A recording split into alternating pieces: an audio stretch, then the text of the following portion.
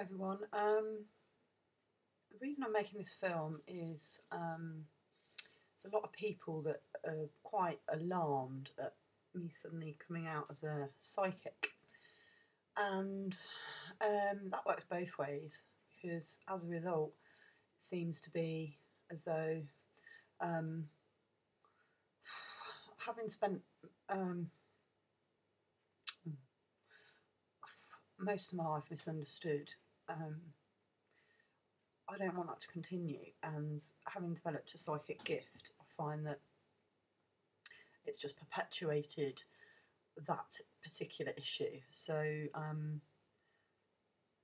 something I learned after 18 months in therapy is something called personal responsibility. Such a thing called codependent relationships, and it all goes back to childhood. Depending on your attachment with your parents, your caregivers. Now, when I first started therapy 18 months ago, it wasn't 18 months ago, I was in therapy for 18 months, and I chose to pay for it myself. I was offered free therapy when I went to the doctors and said I didn't feel like I was coping as a result of my mother becoming terminally ill and my marriage falling apart, and having an inner circle friendship of people that didn't really have my best interests at heart. Now, at this stage in my life, I look back on that time and I do take personal responsibility because I didn't know any better. I didn't feel like I deserved love because I hadn't been shown it by properly 100%. Love should be unconditional, especially when you're a child. We as adults are there to guide and shepherd our children and teach them the right way to behave. But in society, there's a lot of expectations on people that right from birth we are guided by the government from the moment we're born. We're born into the NHS, government-owned organisation. They take all your details, all your personal information, your date of birth. From the moment we're born, we become property of the government via a birth certificate. Then if we have health issues, we are all recorded. I had 12 years in social services, and having worked in Birmingham, a failing local authority, for 8 years, I don't know how many of you know this, but Birmingham is the largest local authority in Europe. Children's services do get Ofsteded like schools, and for the last 8 years they've been a failing local authority. Now, I worked within that system for many years as a family support worker, agency work. I saw firsthand a lot of the cock-ups, basically, that damaged families, as Professor Sue White, who I've contacted, said, unquoted in some of my letters of complaint to social services. She said the medicine is killing the patient. Birmingham social services are very problem-focused and not solution-focused. Social workers are trained at universities with training that is developed by the government, so they're mind-controlled. Addiction, nicotine. Sorry, you'll find that I do jump from subject to subject. It's a dyslexic quality. I have dyslexia. My Auntie Jane's very dyslexic. It runs in the family. It's genetic. Nicotine, one of the most highly addictive drugs there is. Now, when I was in a mental institution, I was offered a lorazepam before I was offered an extra cigarette break. It's nuts. I came in without any underwear, without a phone, without money. And there was no tobacco, no access to funds. It was a high security unit. We weren't allowed the internet. The phone calls were controlled. Now, I was wrongfully sectioned. My diagnosis of post-traumatic stress disorder from my mistreatment of the police, from my drink driving offence, which, by the way, even though I take full responsibility for, was a 2-minute journey from the school to home. And I'd had my last drink at lunchtime, but because I exercised the right to remain silent, because I was actually terrified, and because of my psychic gift, the officer that dealt with me, as soon as he came near me, I felt the toxicity from him. So I chose not to speak, and as a result I was dragged from the car and thrown into the road, cuffed in front of 3 of my neighbours. My first offence, age 39. It just went from bad to worse. I was menstruating and I was refused the right to a toilet. Now, the way I was treated was a disgrace, and I've never actually acted like that. I think we behave as others expect us to behave to some extent, and I was treated so badly by the police, denied information, rights to food, water, warmth, information, driven half an hour away from my home without my family told where I was going. They were left guessing, as I was, as to where I was being taken. I was talked about as though I wasn't there in the car. They treated me appallingly, worse than a dog. I wouldn't treat my worst enemy as bad. I was kept in custody, locked up in a cell, even though I'm claustrophobic. It's on my GP records. I'm anxious. It's on my GP records. I did come off citalopram for that. I was only ever on a low dose for it, but I am anxious and claustrophobic. And wow, being locked up in a cell, desperate, no information, being treated like a dog, does something to your brain. I'm a highly sensitive person, always have been. There's a book written on it. It goes back to Carl Jung and Freud. Jung did the first amount of research on it.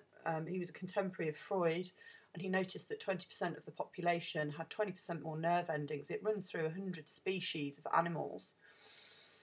In the earth, we are the canaries in the coal mine. Any of you that are interested could look up. The coal miners used to take canaries down to the coal mines because they sensed the gases, and they served as a warning to the coal miners, because if the canary stopped singing, and they would still sing even though they were in a cage, even though they were in a coal mine, even though they were bright and beautiful in this darkness, in this black, they could sense the toxicity in the room before for anyone else, and they warned them. My granddad bred canaries. That's quite significant. My house next door, number 74 Baldwin Road, is 74, is also the year of my birth. Next door there's an aviary. I have this strong sense that I should have that house one day. I have a dream of taking caged birds and setting them free in Australia, which is their homeland. I remember a story my granddad told me. He was also a sexual abuser, a paedophile, by the way, but he'd also taught me how to give a baby canary the kiss of life, because we were in his aviary one day and I noticed this tiny little bird, scrap of a little thing. It was about so big.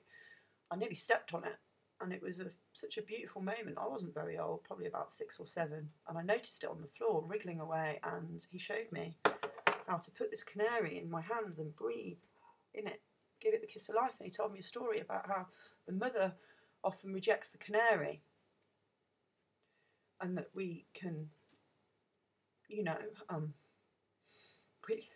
breathe life into it. So I did that. I breathed life into that canary, and my granddad taught me that, even though he was an abuser. So, you know, it's yin and yang, isn't it? It's no one person, it's all good or all bad.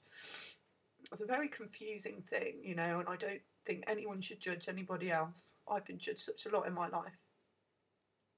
Now, it's all on the internet. If you're a life path number 7, and combined with unblocking childhood trauma and going through trauma and being a potential mystic, it goes back to Pythagoras, then you'll find that you could develop a very strong psychic gift. This happened to me in October, and it was very, very frightening for me. I was scared of my own shadow. Now, many, many psychics end up in mental institution. My actual guide, who runs a crystal shop and makes money a living off readings, spent 3 years in psychosis, and everyone that's a psychic has warned me not to be open about what I do. Well, I have a saying, never hide. You know, I've spent my whole life hiding who I am. So I fought the system. A lot of psychic symptoms mirror that of schizophrenia. I am every label. When I'm receiving a message, I go quite autistic. My body is used as a channel. See this here? There's someone who doesn't want to receive a message from me. His father sends me itches. going on? Sorry, computer went down. Itches on the third eye, see? Now, I get really annoyed because I was told by my guide not to become an assistant secretary because it could just take over your life. You've got to live on the earth plane as well, so you have to have some control and boundaries with the messages. If you open up too fast, it's like being delivered a wand without an instruction manual. It can take you over. So, you know, as there are bullies in life and strong characters in life that come forward, there are also in the other side, and they desperately want to get messages to their loved ones, but people shoot the messenger, and that's why I continue to get myself into trouble. That's why I need a good lawyer, because the truth hurts and the path to freedom is a lonely one. Now, one thing I have learned is not to give my gift away for free anymore. So people must come to me. They must want the guidance. Can't force it upon people, even if their angels want it. And I have been subjected to a great deal of pain as a result of delivering messages that people don't want to hear.